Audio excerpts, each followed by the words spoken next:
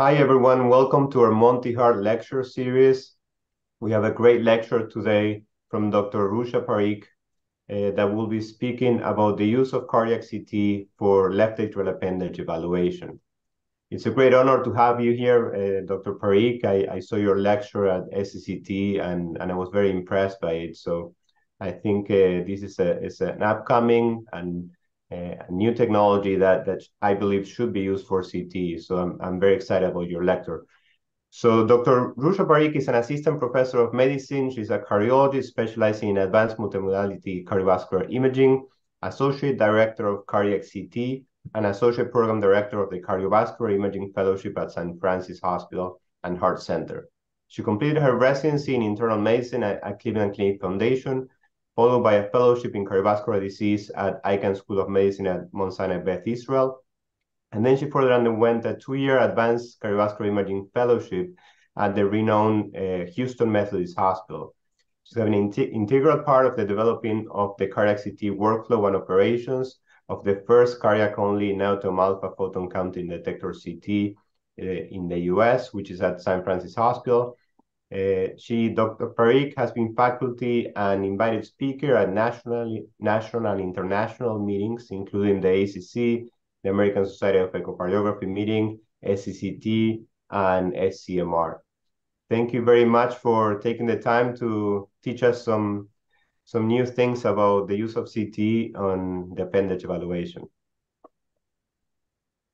Thank you, Leandra, for the kind introduction. Good afternoon, everybody. We're going to go through a whirlwind tour of cardiac CT for left atrial appendage evaluation. These are my disclosures. So when we talk about left atrial appendage occlusion CT imaging, the first thing I want to talk about is contrast and the protocol. You want to use injection volumes, rates of contrast, and saline, which usually match what is done for coronary CTA. You don't want to attempt to use low contrast protocols. Typically, you want more than 450 Hounsfield unit enhancement in the left atrium, which would be ideal. So first, let's talk about acquisition settings. So pre-implant CT, you want to make sure it's ECG gated. You want dose modulation. If it is applied, the pulse should be maximum at the 250 to 400 milliseconds, which is about 30 to 60% of the RR interval. So this targets end systole for most heart rates and rhythms when the left atrial appendage is largest. So you want to make sure you get the correct images and phase of the left atrial appendage. So images should be obtained in a phase corresponding to preferably a narrow predefined RR interval within this range. And this helps to reduce the radiation exposure. When we talk about post-left atrial appendage occlusion implant study, we want this also to be ECG gated. We want it either retrospective or sequential scanning with prospective gating with a larger interval. So you want systole as well as diastole. You do not want to use dose modulation or variable ECG pulsing at this type of imaging, since there's noise, motion, metallic artifact, and the reduced tube current may impede the visualization of peri-device leaks and thrombi. For both of these types of scans, we want to include a delayed scan at 30 or 60 seconds after completion of the initial CTA, and targeting about 350 to 400 milliseconds after the R wave, and with Z-axis coverage to include the left atrial appendage. So this can be a limited scan.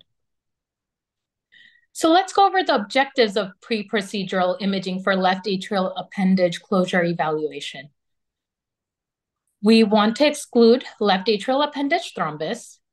We want to assess the left atrial appendage relationship to the surrounding structures. We want to plan the transeptal puncture. We want to assess the dimensions of the appendage for device selection and sizing. We may want to assess it for 3D printing and complex anatomies, and there's a potential for fusion imaging. So first, let's talk about assessment of thrombus. Typically, the standard of care had been transesophageal echocardiogram. But here, this meta-analysis showed that with the combination of a delayed scan, CT had good sensitivity, specificity, and predictive values for prediction of thrombus. Here we can see a CT on the left panel and TE images on the right panel. We can see both data sets have well delineated landmarks. We can see prominent left atrial appendage trabeculation, and there's no thrombus.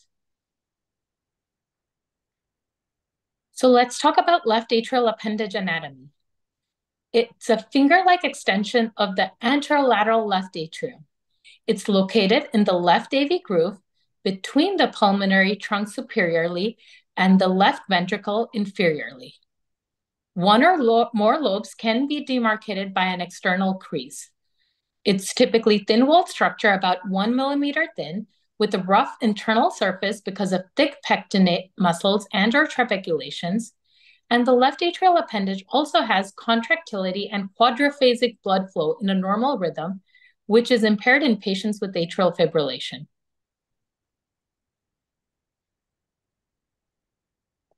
So when we evaluate the left atrial appendage, we want to initially exclude thrombus on the basis of the axial views of the appendage. We want to check the Hounsfield units to make sure that the contrast is adequate. And if there's low attenuation, which we can see here on the tip of the appendage, the differential would be slow flow or thrombus. Next, we evaluate the delayed images. Here, contrast filling defects may represent slow flow due to the low velocities, and thus a comparison is required between the early and delayed images, which will determine whether there is a filling defect and if it represents slow flow or thrombus. Here, when we look at the Hounsfield units, we can see they're all positive and similar to the left atrium, which suggests that there is no slow, which this was just slow flow and no thrombus. You can also see on the outside of the appendage, there is a negative Hounsfield unit, which indicates that there is fat outside the left atrial appendage. You don't want to mistake this for by calling this thrombus. On the 3D image here, you can see that the appendage is short and stubby. Here, these images show a visible defect in the left and right atrial appendage on both early and delayed imaging consistent with thrombus. Here on the left panel, A and B demonstrates a filling defect visible in the early acquisition, but not in the late acquisition, and this indicates slow flow. Here, the right panel demonstrates contrast filling defects present in both early as well as delayed image acquisition, and most likely represents thrombus. So this is a TE showing stasis and slow flow in the appendage. Ultrasound enhancing agent was used, and slowly over time, it fills into the tip of the appendage. And subsequently, there is a slow washout from the tip as well. So using this concept, it works for contrast agent in CT as well. So here we gave the patient 10 ml of extra contrast 2 minutes prior to the full dose. On the left panel, you can see the Hounsfield unit is high in the left atrium. Also in the left atrial appendage, it's 693. However, at the tip, it is low at 136. On delayed imaging, which was done at 45 seconds, the filling defect or the slow flow, which was 136, now has a higher Hounsfield unit of 250, which is higher than rest of the appendage and left atrium, suggesting that the contrast did not wash out as fast as the other segments of the left atrial appendage and atrium. And this is consistent with sludge or slow flow and proves that there is no thrombus. If you're doing a test bolus, it automatically functions as the extra contrast protocol. So this is another protocol using prone imaging to rule out thrombus. This was shared by Dr. Marcus Scherer from Atrium Health, who does this routinely. So the top panel is our routine supine imaging, where even at 5-minute delay, there's still an area at the tip of the appendage that cannot be ruled out for thrombus. When the same protocol is repeated in prone position, you can see that the contrast gravitates towards the tip of the appendage and appears the brightest, and there is delayed clearing of this contrast, and this confirms that there is no thrombus. While reviewing the left atrium, you also want to identify diverticulum, and evaluate for thrombus as well. So here we have a few extra diverticulums in addition to the left atrial appendage. So next, we'll move on to the devices. There's currently a lot of devices available. Here we have the Watchman, Amulet, Lariat, and AtriClip that are FDA approved. We have a few in the trial phase, that is WavePress, Lambre, Sierra, and Conformal. So the market is going to be booming with even more devices, which makes this an even more important topic. So what is our imaging approach to percutaneous left atrial appendage exclusion? Morphology matters. So feasibility and device sizing matters. We want to have good timing in the cardiac cycle. We want the maximal left atrial appendage size, which is near and ventricular systole. We want to measure the ostial landing zone widths and left atrial appendage depths. We want an ostial plane and the main lobe versus transeptal puncture and guide selection. We want to look for accessory lobe locations and beware of difficult to cover basal lobes when we review baseline imaging. We want to assess for prominent pectinate or lobe divisions, and then differentiate left atrial appendage stasis or sludge from thrombus, which we already reviewed. When we do transesophageal assessment of left atrial appendage, we typically image at 0, 45, 90, 135, take the largest dimension and measure the depths. We can do a similar 3D assessment as well, which is more accurate. So let's go over assessment of the CT for Watchman, looking at the ostium, the depth via MPR imaging. So we want to assess the device landing zone and the length and depth of the appendage. So the first step is find the optimal left atrial ostial landing zone plane using the mitral landmark, left circumflex, left atrial appendage ridge, and the left upper pulmonary vein as references. It's typically defined as a line connecting the left circumflex artery and the pulmonary vein, and the line about 1 to 2 centimeters inside the left atrial appendage. So you want to measure that. Then you want to measure the depth, which is perpendicular to the ostial landing zone. You want to inspect for prominent trabeculae or uncovered lobes. You want to prescribe the 3D coaxial implant angle and then inspect the atrial septum for transeptal puncture. You want to reference a Watchman sizing chart and use a device at least 3 millimeters larger than the largest diameter. So I recommend that you have this chart handy when you're reading the CT. The left atrial appendage ostium can range from a size of 14 to 31.5 millimeters. What is also important is looking at the minimum left atrial appendage length that can accommodate the specific devices. So you need your appendage length to be at least 10 millimeters and ranging up to 18 millimeters. And compression does affect the length of the device. Here you can see this is normal, this is medium amount of compression, and when there's more compression, the device does elongate. Next, let's look at assessment of the CT for Amulet. So here we have a few more landmarks. We have the orifice, which is defined as the line connecting the left upper pulmonary vein and the circumflex coronary artery. So here you have your main orifice. Then you have a landing zone that is positioned 10 to 12 millimeters inside the left atrial appendage from the orifice and perpendicular to the left atrial appendage wall. And then you have the depth of the appendage, which is measured from the central perpendicular line from the orifice to the roof of the appendage. So we need our flush ostium, which will accommodate the location of the disc covers. And then we have our landing zone, which accommodates this plug and lobe occluder. So we have a few more here. And in terms of measuring the landing zone, you want to measure it 12 millimeters for Amulet devices that are going to be more than 25 millimeters.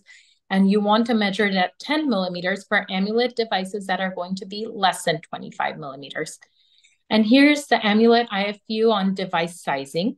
So here we also want to use the maximum with 2D imaging. And if you're using 3D imaging, you want to use the mean when you're using TE. So what are the advantages of cardiac CT for left atrial appendage evaluation pre-occlusion device? So it's non-invasive and no sedations required. The patient does not need to be NPO for liquids. Typically, an NPO status with TE can reduce the left atrial appendage size as the left atrial pressures are lower. You can reconstruct the data in any plane, even after the patient leaves. You have a higher 3D spatial resolution, which is typically less than 0.5 millimeters for CT in all planes, compared to TEE for more precise measurements to select the optimal device size. You can offer plane of references to predict ideal Watchman or Amulet implant procedure angles and transeptal puncture locations. You can have an improved understanding of anatomy, procedural planning, efficiency, and overall patient and physician experience. So what are the pitfalls? These are some of the potential pitfalls of cardiac CT. You require tech and physician training of unfamiliar imaging protocols, data reconstruction, and measurement methods. Like anything else, there's a learning curve and a time investment. There's overcall of thrombus and recognition of stasis. This can be overcome by delayed phase imaging, and this is one of the reasons I went over evaluation for thrombus in detail. There's motion and misalignment and step artifacts. This can be overcome by newer generation scanners, understanding ideal phase reconstructions, and CT tech diligence on patient prep. Good breathing instructions, if needed, some rate control. There is radiation exposure, though this becomes less relevant in our typical elderly referral cohort. There is contrast exposure, and we know that severe adverse reactions or AKI are rare. However, there is a group of patients where you cannot use this method. Next, let's talk about left atrial appendage morphology on CT. So you have a windsock appearance where there's one dominant lobe as the primary structure. Then you have a cactus appearance where there's a dominant central lobe with multiple secondary lobes extending in superior and inferior direction. Here you have a cauliflower where the main lobe is not longer than the distal part of the appendage. It could have variable number of lobes with no specific dominant lobe. And then the chicken wing, which has an obvious bend in the proximal or middle part of the dominant lobe folding upon itself. The anatomy is highly variable, so pre-procedural imaging is paramount to guide the operator in accurate sizing, device selection, and planning of the intervention, which starts with identifying the morphology. So here, the upper figure shows a chicken wing morphology, which could be of varying type.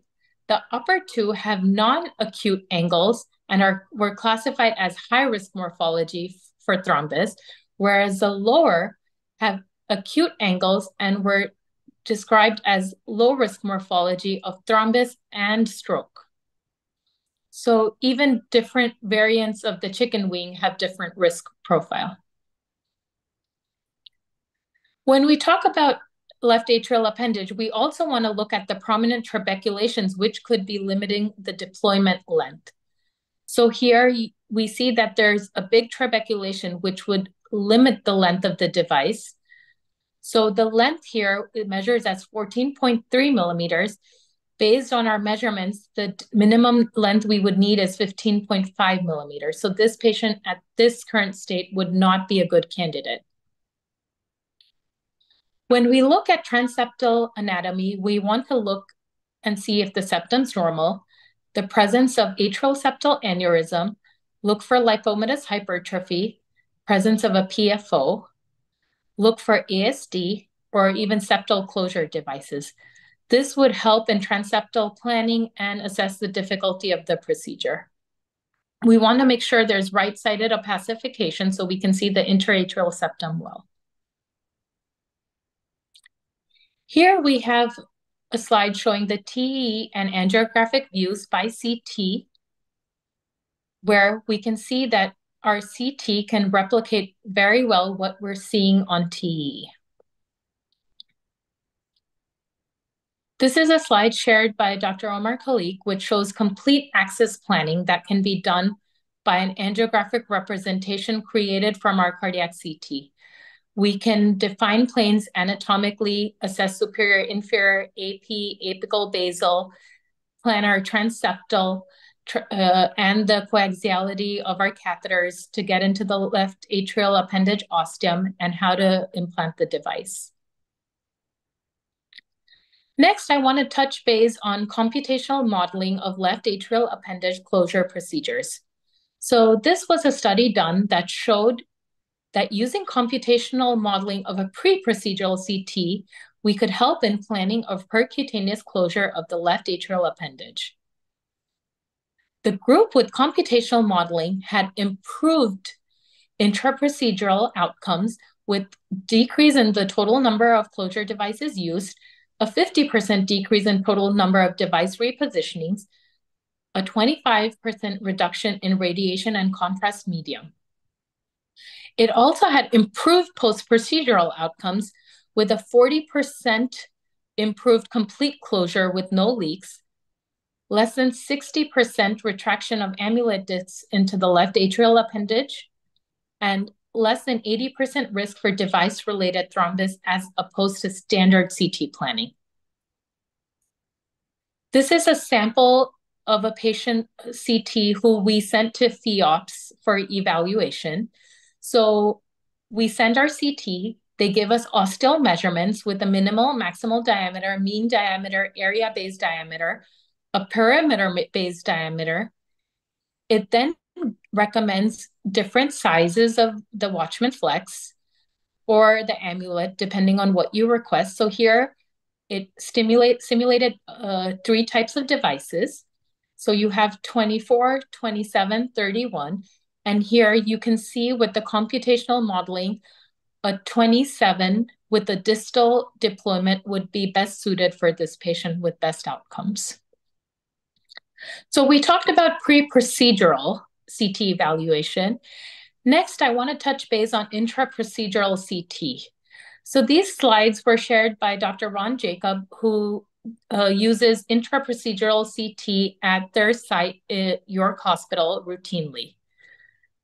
So they have a CT present in their cath lab suite where they do these procedures.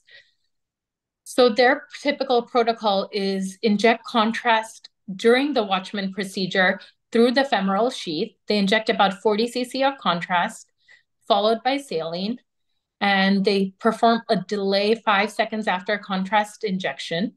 And the coverage is typically 8 centimeters to cover just the left atrial appendage, and a full cardiac cycle CT is obtained. So here are some images of the Watchman in site with the catheters in place. This is TEE during the procedure, and this is the CT obtained during the procedure. So one of the big utilities is, of course, intraprocedural device position. But this is looking at a CT post-procedure about 12 weeks after. And you can see this soft tissue here.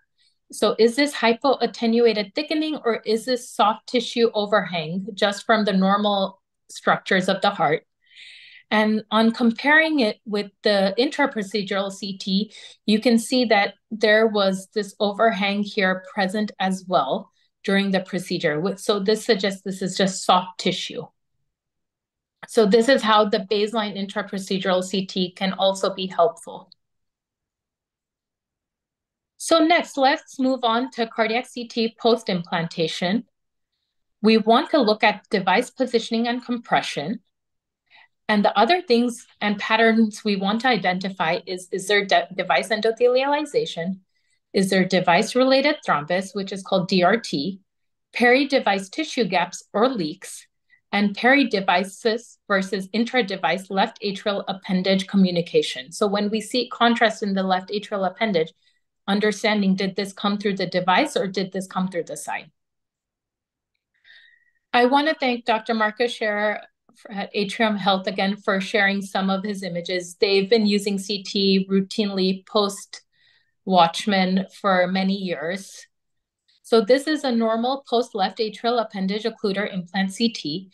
Here you can see that there's complete seal. There's no contrast in the left atrial appendage. There's good seating. You have measurements here that show that there is good compression as well, and there is no device-related thrombus. So this is another patient post-Watchman where you can see that there is contrast going through the device. This was done at about 1 year post-Watchman placement. Here, it looks like it's well seated, but when you look at this image here, you can see that it is not well seated. The fabric probably ends over here. And here you can see that there is incomplete seal and the Watchman's open. There's no endothelialization. However, there is no device-related thrombus. Next, let's talk about hypoattenuated thickening on devices. So this was a study that was performed by Kramer and al. And was recently published in the European Heart Journal of Cardiovascular Imaging, where they suggested an algorithm for analysis of hypoattenuated thickening on device or hat. So you want to look for hat, is it present in the screw and the hub cove? Next, you want to look at what is the height. Is the height of the hypoattenuated thickening more than the cove or less than the cove? If it is less than the cove, this is all probably subfabric and it's normal part of endothelialization. Next, if it's more than the cove, then you can check, is it on the surface and understand the pattern. So is it pedunculated? So here you can see this is pedunculated, and this would quantify as high-grade hypoattenuated thickening. Next, you look at the thickness. If it is less than 3 millimeters, it is low grade. So it's low grade protruding. It could be sessile or it could just be laying right at that level. So this is typically less than 3 millimeters. If it's protruding and more than 3 millimeters, if it's low grade and sessile, you can still classify it as low grade. And if it's more protruding and sessile, you want to call it high grade. So here is an example of a post-Watchman device with some hypoattenuated thickening on the device, again, ranging from 3 to 4 millimeters and no mobile component. So this was classified as low-grade hypoattenuated thickening, not associated with embolic events in the limited clinical studies that have been done. And it may resolve spontaneously and may just represent a spectrum of platelet aggregation and fibrin deposition.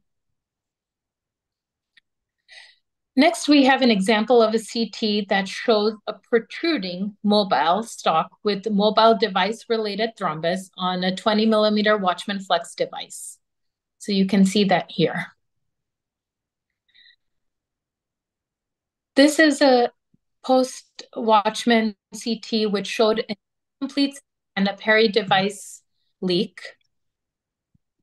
So we can see that there's contrast in the left atrial appendage from a small peri-device leak with incomplete central endothelialization. So we can see on the early images that there is contrast here. And then on the delay phase, we can see a small area of a peri-device leak measuring about 3.5 millimeters with an apposition gap. Next, this is an image showing a combined peri-device leak and incomplete endothelialization. Here you can see that there is a much larger gap at about 5 millimeters. And you can see that the fabric did not endothelialize. There's a deeper implant However, there's no device-related thrombus. So you can see contrast going through and on the side. So here we have another CT post-left atrial appendage implant, which has both a peri-device leak as well as device-related thrombus. And you can see that it's protruding asymmetric, irregular, hypoattenuated thickening without any left atrial appendage wall continuity. So this was likely from suboptimal positioning and apposition, which caused a peri-device leak with this thrombus. So here, this is a case of a post-disc and lobe occluder case and amulet, where you can see a small gap, which is adjacent to the disc occluder here, where you can see at the arrow, but there's nothing at the lobe occluder. However, this contrast going through penetrates through the lobe occluder and caused incomplete endothelialization. So we have a leak. So recent data has suggested that peri-device leaks, even small ones, less than 5 millimeters, are associated with a small increase in thromboembolic events. So initial clinical trials had arbitrarily defined small peri-device leaks as leak widths of less than 5 millimeters assessed at the time of 45-day post-implant TEs. And this 5 millimeter cutoff has been carried forwarded in literature and clinical practice. So this data here shows that patients who underwent left atrial appendage closure and had large leaks had higher risk of thromboembolic events. Patients with small leaks, defined as 0 to 5 millimeters, still had strokes and TIAs or systemic embolizations, and patients with no leaks had the least number of events. So again, a big take home is the 2 millimeter or 5 millimeters that were arbitrarily defined need to be relooked at, and as imagers or implanters, trying to make sure that there is no leak at all during implantation. So one of the take-home messages is systematic checklists in reports for post-left atrial appendage occluder assessment. You want to mention the device, the type, the size, the shape of the device, and the position. Is it well seated? How is alignment? How is embolization? Is there endothelialization? So is there contrast in the left atrial appendage behind the device? Looking for residual or peri-device leak. Looking for patent left atrial appendage, you want to look for a mean Hounsfield unit, which is, if it's patent, it will be typically 300s plus minus 130. You want to look at your delayed phase as well. Looking for device-associated thrombus or device-related thrombus on the atrial side of the device, and then looking for pericardial effusion, which could be a complication from the procedure. When we're looking at cardiac CT, we want high-quality images. We want characterization of the implants that are achievable with cardiac CT. We want differentiation of clinically significant device-related thrombus from healing or benign hypoattenuated thickening, which can be challenging. So a consensus on definition of DRT is currently lacking, and this may account for the wide range in interpretation seen in clinical practice. We want to look at sensitivity to detect left atrial appendage patency through or around the device, which currently appears higher with CT versus TEE. Is this on account of the better and higher spatial resolution, or the fact that we can manipulate our data set in a much better way? We want thoughtful reporting of the findings. So benign hypoattenuated thickening and small peri-device leaks versus concerning DRT and or large leaks, which may guide appropriate follow-up therapy and imaging decision-making. So in summary, CT for left atrial appendage occlusion. CT can help select the ideal device, size, and type of device for success, and screen candidates suitable for left atrial appendage occlusion. CT provides a precise roadmap for implant planning that can improve procedural efficiency with the reduction in complications. And post-implant CT follow-up is a good alternative to TEE to assess procedural success and device-related complications. Thank you so much. We can open for questions. Thank you so much, Dr. Parik. That was amazing. You have such a great team, and the pictures were also beautiful. So we can open for questions. Put your questions in the Q&A, and Dr. Garcia, I think, has the first question. Rusha, that was a great presentation, and quite impressive how well have you managed to incorporate CT for this application at San Francisco. I wanted to ask you in that regard, what percentage of your cases for TE cardioversion and what percentage of your Watchman follow-ups do you do by TE versus CT? And have you have any issue with insurances covering for the CT studies? So we have not had any issues for insurance coverage. Again, most of these patients are older with high comorbid conditions, so that has not been an issue. In terms of in terms of pre-cardioversion, we're still doing most of them with TEE. We have started converting a little more to CT for patients who are difficult intubations, obese, other comorbid conditions, COVID, have active COVID. And one of the reasons may be our workflow, because the cardioversions happen in our TE suite, irrespective. So some of that is just ease, and though I still think we can increase the number of patients coming through for CT pre-cardioversion. In terms of post-Watchman assessment, I was just talking to Leandro that over the past 6 months, we've seen a big increase in patients coming through our CT. Previously, most of the patients were getting 45-day to 2-month TEs. And now we're trying to do more of the 2 months to 1 year follow-up with CT. So we've seen a big uptick in that in the past 6 months. Thank you very much. A lot of opportunities for many sites, I think, that as compared to your site, and we're going to see a lot of increases. So Aldo has joined us as well.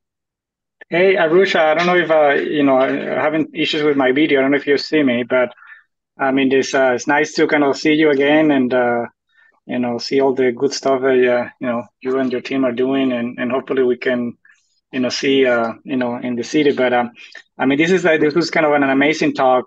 I'm a big proponent of the use of CT for appendage in general, especially pre-cardioversion and those people that can be kind of high risk. Or we need some added information, for instance, like coronary assessment, at least in terms of plaque burden.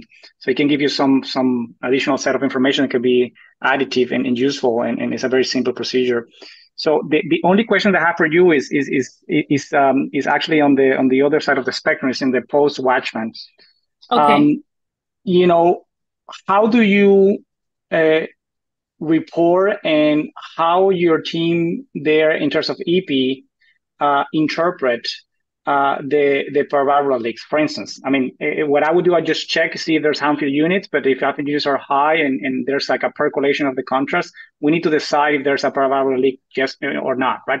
But if you identify it, what measurements you report? Because then you report, like, usually they are oblong, right? So they're like a little longer, and shorter against the wall. So do you report both diameters? Do you report the area? I mean, if you get, let's say, a shorter diameter, which is like 2 millimeters, but then the longer diameter along the rim is like 5, then what the decision is there is, should we, which diameter we use? Should we continue anticoagulation? We should stop. We repeat until there's no leak at all, or what's your guys are doing in that? So I think it depends on the case. If it's a very small leak, like something like this, a 4 millimeter, or 2 to 3, 4 millimeter, we've been reporting them just in one dimension. If it's something bigger like this here at 5 millimeters, I'd want to report it in its area as well as more dimensions. Okay. So and then as you see there before, you're measuring like what we will see actually in the TE, which is, I mean, the shorter dimension between the struts and the wall of the appendage, as opposed to be the kind of the quasi that's in conference, which is I think that's what we tend to do too. But I guess for the EP folks is that when you have one diameter is shorter but the other one is bigger, it's like what to do. But I guess that we're doing similarly. So this is a good example, this case here. I don't know if you can see my screen. So here it looks like 5 millimeters, but when you take a look at this on axis view, you can see this whole area is uncovered. It's a crescentric area. Yeah. Which is why this device did not endothelialize, because this is more than just a small leak. Yep. At this point, in terms of interpretation, that how our implanters are going to interpret, that's where we have to work with them together to figure out, this is not going to close even with time. Very good. Thank you very much. We have also Dr. Luigi Di Biase. Thank you. Yeah, I think he has heard about the classification of the shape of the appendage. Since we have the chicken wing master here, or inventor, I wanted to ask you, Rusha, have you seen any difference in the morphology of the appendage and the likelihood of poor apposition of the devices on the CT studies? So it comes back to how the device has been implanted. Of course, are easier to implant and position well. And as the chicken wing and all of them, depending on the depth, those become harder to implant or become malpositioned. Something an important concept is that at the beginning of this, we were told that leaks before 5 millimeter could be ignored and there were no prothrombotic, but the data and the clinical experience has been different after.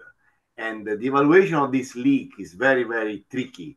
At times, the 2D TE may not be enough, and the 3D TE can see better than the 2D TE. We have example where there was no leak in 2D and leak in 3D.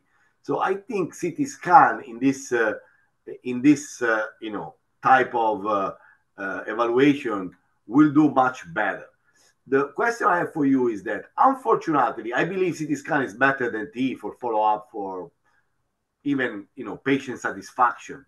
The issue is that the NCDR mandate us to do TE at 45 days and within the year. How do you overrule that? So I was not aware of that, but that being said, I've heard of many sites that have CT as standard of care as opposed to TEE. So that's something maybe we can reach out to those people and ask them. For us, we typically had been using TEE as our standard of care 45 days, but we have seen an uptick in CT. So I don't know how to answer that question. And the last one, we've been using also a lot of CT to guide the complicated case in case of leak. When there is a leak, what to do with the leak. And we have some experience with actually radiofrequency ablation trying to close the leak. Have you ever seen or review any of these cases? So I've heard about them. I haven't personally seen them being done yet at our site, but I know for the smaller leaks, they definitely have been using radiofrequency ablation. For larger leaks, plugs and occluder devices have been used. And that's where assessing the size and complete 3D assessment of the leak is important. Yeah, that's actually for leaks. When you have a leak at the teeth and you plan doing something, you need to do a CT scan anyway, because that's the best the best tool we have to assess actually and to guide which type of closure you want to go for, from the radio frequency to the endovascular coil Yeah. to plugs.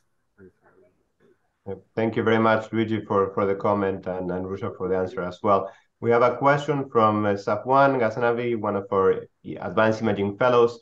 He says, fantastic talk. Thank you for sharing this lecture. He asks, have you seen some of the Watchman devices sometimes that they move a little bit more than normal, or how do you describe that in your report, the movement of the device? So again, if it's moving with the heart and the appendage, that's normal. If it has independent mobility, then we wouldn't call that a well-seated device. And we've seen them protruding outside of the appendage, kind of popping out. So that would be something you'd want to report. Thank you. Thank you very much. Doctors from Andrew Kummerman, one of our EP doctors, have you noticed an increase in device-related thrombus on cardiac CT following the recent approval of DAPT-only treatment for patients post-Watchman? So we haven't seen our patients transition to DAPT-only, so I haven't seen that increase. Thank you. There's a comment from Apurva Patel. NCDR allows CTA at 45 days. TE is not compulsory. Okay, that's good to know. I think if places are doing it, there has to be a way of doing it, like you were suggesting. Mm-hmm. We have a question from Annalisa Fields, one of our imaging research fellows. She asked about current data on left atrial appendage remodeling after the occluding device. Is there any data there that you know? And how should we assess this after the implant? Is any changes in the structure of the appendage or on the left atrium? So when you talk about oversizing, one of the things we discussed when we do CT-based sizing, the patients typically euvolemic or normal at their normal volume. When you do TE-based sizing, you typically want to make sure the left atrial pressures are normal range or what you think is normal for the patient. So a lot of times if they're on the lower side, you kind of load them with volume before assessing. What you bring up is interesting in terms of LA left atrial appendage remodeling, because a lot of things also depends on is there mitral regurgitation? Does the patient have worsening of something else going on? Was the atrial fibrillation also simultaneously ablated, which could help in the remodeling if there's no longer atrial fibrillation? So I don't know of any recent studies that have been published. Yeah, but a very, very interesting point. I agree, and interesting to look at. We have a question from Saurabh. In Amulet, is the flow around the rim normal? So a little bit of flow might be okay, but we just went over a case where, if it's not flush with the wall of the left atrial appendage, that could cause a potential area for lack of endothelialization. So ideally, you want them flush across the appendage wall. Thank you very much. Dr. Krumerman, one of our EP doctors, go ahead. Hi, great talk, and thank you very much. My video, for some reason, is wigging out on me. So considering radiation exposure, and if you have to pick one or you think we can do both, would you choose a preoperative planning CT prior to a Watchman device or an Amulet device, or would you rather have a final postoperative evaluation of your device when you could, intermingle with TE in between these different studies? If I could only choose one, then I do post. In terms of looking for complications or peri-device leak. But that being said, we're talking about how cardiac CT is providing more accurate sizing information, which would help improve outcomes for post-device placement. So that is a hard one. Yeah, I struggle with this because if you imagine this person is going to have a pre-op, a post-op, there's going to be intraoperative radiation as well. Perhaps they've had another CAT scan to look for coronary calcifications from a different cardiologist before they came to you. At some point, I guess we need to be concerned about the overall radiation. And I understand if you're 87 years old and you have an indication to be off of anticoagulants, but some of the patients that we're treating are in their 50s and 60s with AFib, and they have GI bleeding, and they need to come off the AC. So that being said, the pre-scan can be a limited acquisition. So you don't need to do the full cardiac cycle. It can be dose modulated. So you can typically get away with just having a 4 to 7 millisievert study, which is not too high. Thank you. It's the post-CT that you want a full cardiac cycle that's a higher in radiation dose. When you acquire these cases, do you ever acquire just the appendage, or do you always acquire the full? I mean, you probably have a single beat CT acquisition, but do you limit the radiation by just limiting the size? So we do limit the size. We want to make sure we capture the full left atrium and the appendage. We don't acquire the whole left ventricle always. Great. And yeah. for delay, we focus just on the left atrial appendage. Great. That's very important to decrease the radiation. We have an important question from Rob Oswald as well that I left for the end because it's a little bit different, but it's very important. There has been a push to comment on the presence of atherosclerosis on CT imaging done for reasons unrelated to atherosclerosis to help to optimize therapy.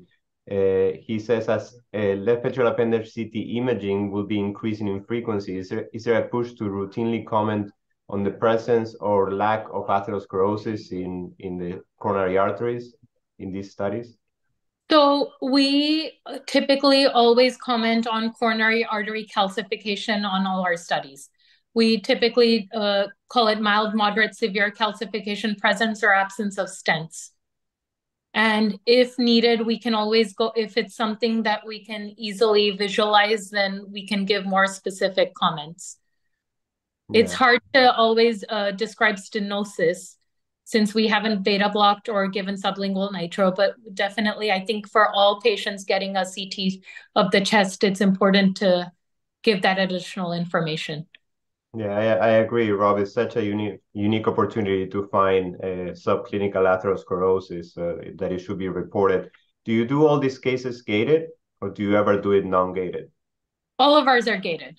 All gated, okay. All our cardiac studies are gated, and we do them as a cardiology group. Okay, great. Well, thank you very much. This was wonderful. I'm sure a lot of people will be, looking at this lecture when they're trying to set up their program to use the CT for appendage. So this will help a lot of patients, I think. Thank you so much. Thanks, okay. Rusha. Nice to hear you, and I think Purva is probably in the crowd. So hi to you both. Nice to hear you guys. Bye-bye.